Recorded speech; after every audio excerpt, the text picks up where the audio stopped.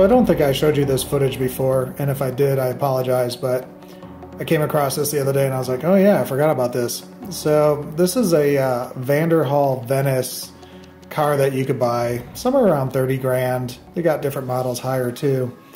And it has a turbo 4-cylinder, about 195 horsepower. And it was pretty fun, you know, taking it for a little spin. But what was crazy about it is you could really hear the turbos like it was in the passenger's floor area.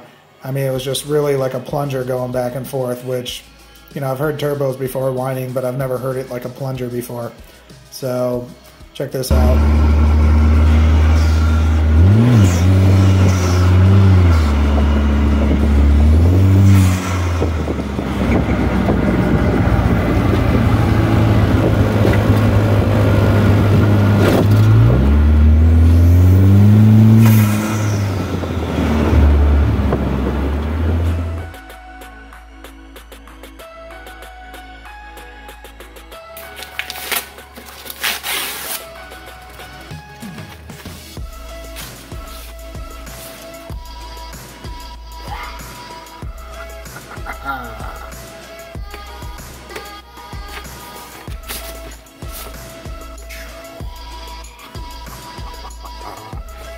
Alright, so we got a plate, our muffler's pretty much dialed in and aligned, and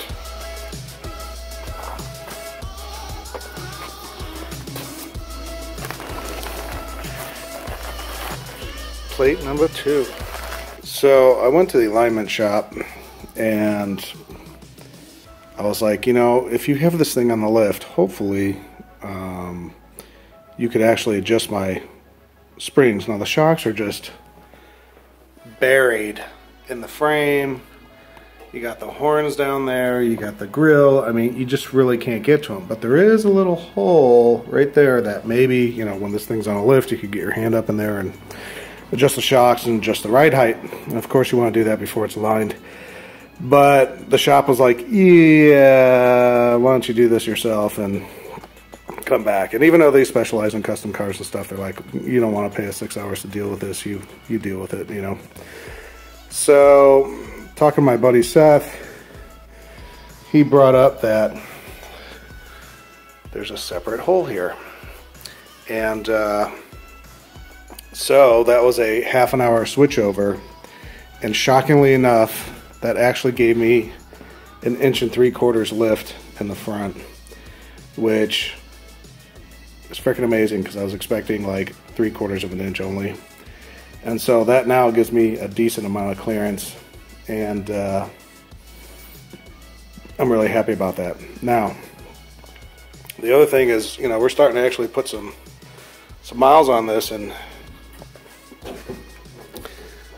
I've been just kind of driving around with my battery sitting there. And now that I want to, like, you know, hit the gas and slam on the brakes and all that kind of stuff, it's time to actually cinch this thing down. So that is what I'm going to do this morning and get that locked in. So I feel like I don't have a boat anchor that's going to get ripped out of the car as I'm doing different things. So we're going to try to do that today, and then hopefully go for a little ride and see what happens.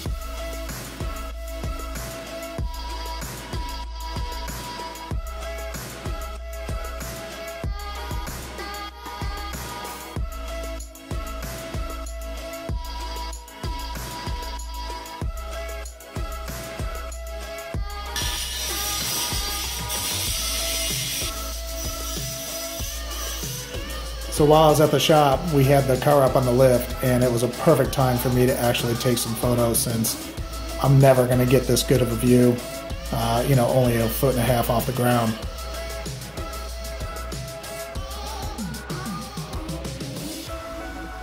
So today I'm going to be doing some brake biasing, and basically what I have to do is remove the dash so I have access to the brake system, and then, you know, go a decent speed and then slam on the brakes and see which, if the backs lock up first or the fronts lock up first. And every time I do that, then go adjust the brakes and then go give it another try and see if I can get it to where either all four are braking at the same time or skidding at the same time. And we're, you know, we're not looking to do a major skid, we're just looking to see what locks up first and then bias against that.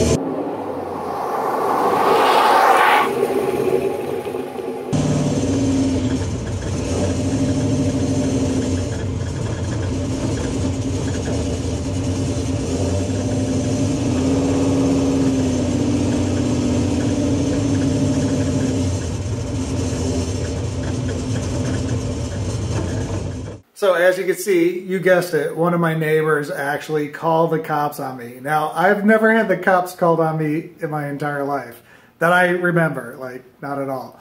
I'm not a super crazy driver or anything like that. And so as the cops driving by, like, I just, you know, went on and did my business, drove around, biased my brakes a little bit more in the other neighborhoods. And then I came back around, and it just so happened as I was coming back and pulling into my street to actually, you know, 50 feet away from my driveway, the cop was pulling into my street also. So I think, like, when I originally was driving out and I saw him, he was actually going to, like, field the complaint, if you will, with the neighbor. And I know which neighbor it is, and the cop actually told me who it was too, because I waved to him and he didn't wave back, and I'm like, uh-oh. So, and what's crazy is he told the cops, the cop comes up to me and he's like, yeah, so your neighbor's complaining that you've been popping wheelies and endangering the children in the neighborhood. And I'm like, popping wheelies? Are you freaking kidding me? I was like laughing out loud. I'm like, this can't pop wheelies. I was just like, what? I was like, I was doing the exact opposite. I was biasing my brakes, which means I was driving about 25 miles per hour and then slamming on my brakes to see which tire's locked up. And he's like, you know, and he's like rolling his eyes at what the neighbor said, you know. I was like, you'd have to have a drag car with 2,000 horsepower on, the, you know, with nitrous on the freaking drag strip with locked up tires to try to get a wheelie. I was like, this is a show car, man. This doesn't do that. I was like, I just spent 2 years in this garage building this car. And he was like all impressed, dude. He was just like, whoa, yeah, check it out. It's pretty nice. So, so yeah, so here's the funny thing. that neighbor was standing 40 feet away from my other neighbors that were spotting me, spotting the neighborhood and spotting my wheels to see which ones were locking up or not, because sometimes you can't tell yourself. And like, he couldn't just walk over and say, hey, what are you guys doing here? You know, I think it's a little much. And it's like, no, call the cops. So just wait until that next homeowners association meeting. You're screwed. So, you know, I don't mind if someone wants to come over and say, hey, you know, cut it out or whatever, and that's fine. That doesn't bother me. But, and, you know, I guess if you don't want to be confrontational and you go to the cops, that's fine too. But when you freaking lie and say I'm popping wheelies and endangering all the children that are playing in the streets, which there's none because it's 105 degrees out, which means it's 140 on the freaking pavement, like, what a joke.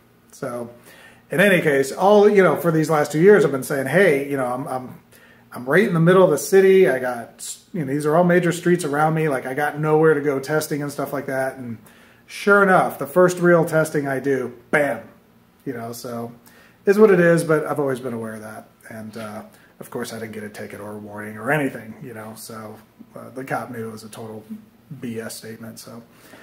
So that's about it, but we're getting there. I'm starting to feel safe. I got, you know, the seat belts, I got the gauges working, I got the brakes biased, and, you know, I'll honestly say I've got like 40 miles on the car, and I've been kind of scared because I haven't had that much brake on the road.